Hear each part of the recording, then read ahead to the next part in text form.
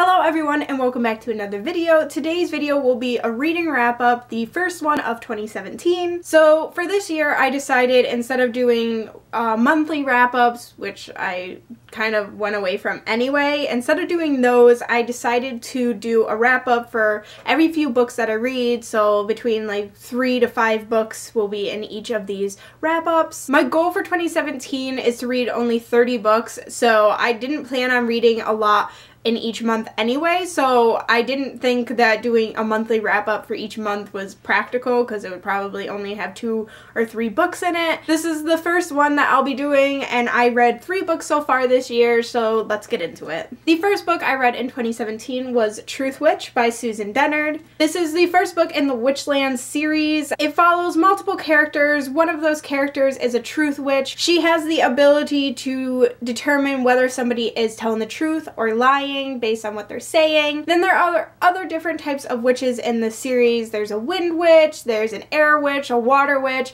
just a bunch of different things, and I thoroughly enjoyed this. It was so refreshing for me to read a book that had a unique magic system, and I find it very unique because yes, I mean, it does have to do with a lot of elements, so an elemental magic type deal, but there are other things like Truthwitch. Like, the girl can tell whether you're lying or not.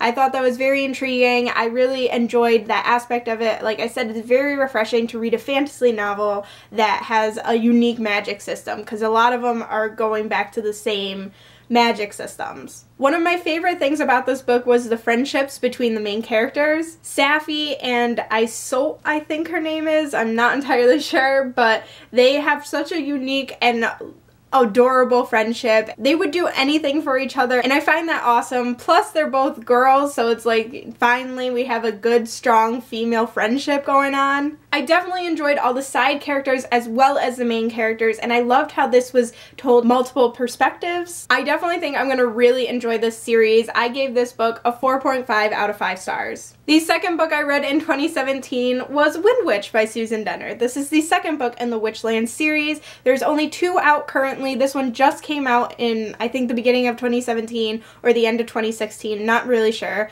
But I enjoyed this one just as much as the first one. It really delved into more of the plot, and there were a lot of twists and turns and a lot of action, and I really enjoyed it. You're slowly starting to see relationships take off, and I am hardcore shipping Isolt and the Blood Witch right now. I need them together. I mean, nothing happens, but like, I need them. You know what's gonna happen. It better, at least. I'm very much so hoping. I'm really excited to see where this series is going. I think it's going in a great direction right now. I'm not sure how many books are going to be in the series, but like I said, there's only 2 out currently, and I mean, I read it so fast that I'm in the waiting game right now for the next book, but it won't come out probably until 2018. But yeah, I'm very much so enjoying this series. Great young adult fantasy series. And now for the third and final book I have to talk about in this wrap-up is The Rose and the Dagger by Renee Ahdieh. This is the second and final book in the Wrath and the Dawn duology. I gave The Wrath and the Dawn, the first book in this duology, a 5 out of 5 stars. I believe it made my favorite list of what was it, 2015 I believe, and it was my favorite book of that year as well. It was so good. I did a full review of that one down below in case you're interested.